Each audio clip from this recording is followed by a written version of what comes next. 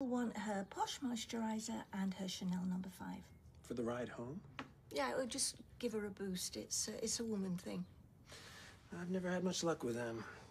Oh, I changed her bed and I stuck some blooms in a vase. Well, that's very thoughtful of you, and it'll save me having to go around. Good. Let's face it, I've been missing in action for years. Yes, well, you're here now. And my man's so much better for having you around. You know, she needs things in her diary. Outings to look forward to. Agreed. And I'll join you as and when, but my hours working at the bistro are pretty inflexible. Well, ask Nick for the time off. Not just his decision.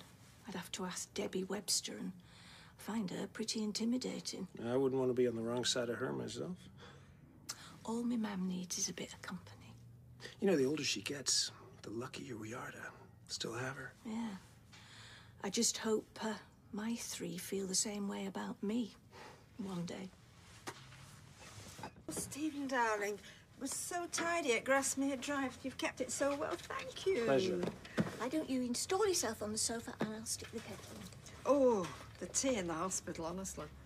Oh. Why don't we go down to the Rovers later? Ma'am.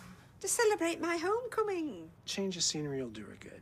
Yes, thank you. But it'll put her in temptation's way. And I've been taping lingo for you. Yes, we can watch that when we get back. That sounds reasonable. Yeah. Okay. Outvoted, as per. Now stop frowning, it puts years on you. Well, maybe I've got lots to frown about. And I shall be capping you at 2 G&Ts. Oh, will you now? Yes, I will. So don't make me make a scene. On your feet, Audrey. Oh, thank you, sweetheart. Right. A large G&T, please. Oh, I'm joking. An orange juice and a very large red wine for my minder. And a pint for me. And before you get aggravated, I had no intention of drinking. I know I've got to calm it down a bit, all right? Fine. Oh, hello, Elaine. Actually, can I thank you for your wonderful help in my hour of need? You might be seeing a lot more of me. I've just been to view a house. Oh. I'm moving. I want to find somewhere near Tim and Sally and Faye. Well, I keep telling you to do that. Rattling around in that big house. Yeah, it could free up a nice little lump sum. I think I might treat myself to a holiday. I've always dreamed of visiting the Italian lakes. Oh, well, Stephen's your man. He's had a home in Italy for years. Milan, actually, but I've traveled a lot there. I might have to pick your brains. Your pleasure. So it's about 100 kilometers to the first Lake Garda.